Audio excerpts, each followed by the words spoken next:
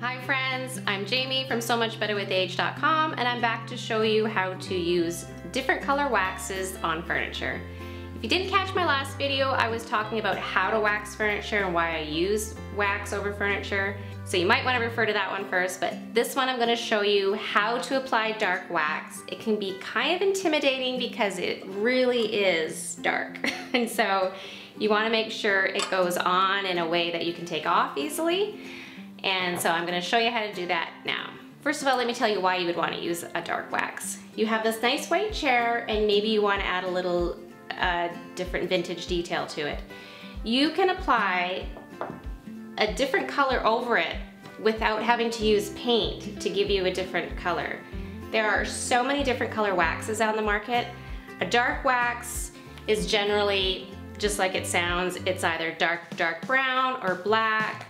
This antiquing wax is, I think, pitch black dark, but there's other colors as well. There's gold, rose gold, light brown, so many waxes on the market. So you can mix and match your paint color with your wax, and it really makes a very unique piece of furniture. What I love to do is paint a dark piece of furniture and then you can apply a white wax over it. So then it gives a distressed look or a coastal driftwood look, and that's always really nice. I also love to paint a really dark charcoal piece of furniture and then put dark wax over top of it, and it really adds a rich dimension to it, and I will show you some photos of that in this video as well. My favorite waxes are the Annie Sloan wax line and Fusion Mineral Paint waxes. This one's with Miss Mustard Seed. It's the same company.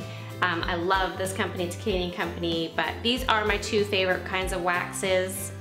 So let me show you how I apply it and where you would want to concentrate on putting dark wax. So for this chair, we've already covered it with a clear wax, and that is the #1 tip I can give you when applying any dark wax. You cannot just go and apply this to your chair. It will look like it's a dirty chair. You will start to put it on and you won't be able to rub it off. The key is with any type of wax, you want to put it on and you want to take it off.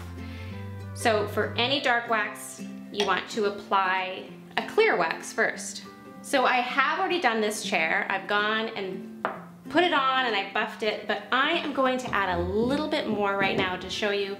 I would like some little detail in here to bring it out. So I'm going to put clear wax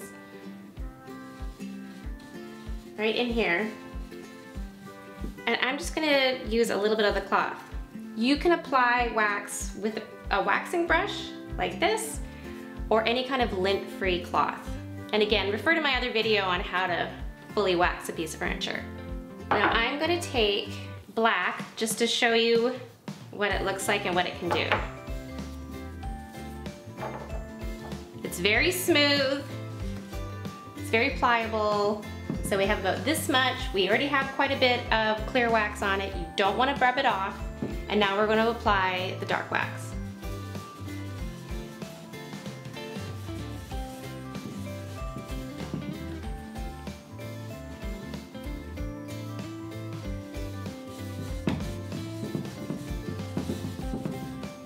So you can already see what kind of effect it's giving. It's making you really see all the details, and we're not going to leave it like that. But just to give you an idea, we're now going to rub it off. And you just want to make sure you get into those grooves. And this is where your creative genius comes in. You could leave as little or as much of the dark wax on there as you like. And now because you have a base of the clear wax, it's so easy to remove. So, you know, maybe you want to add a little bit more. And if you really want the wax to stay on, because if you wipe it off immediately, it's going to come off immediately. It'll still leave a little bit left, but I would wait maybe 2 or 3 minutes before you wipe it off, and then you'll have that darker sheen to it. Okay, what if you add it and you don't like it? You can rub it out like I've said, or you can just add more of the clear wax and rub it in.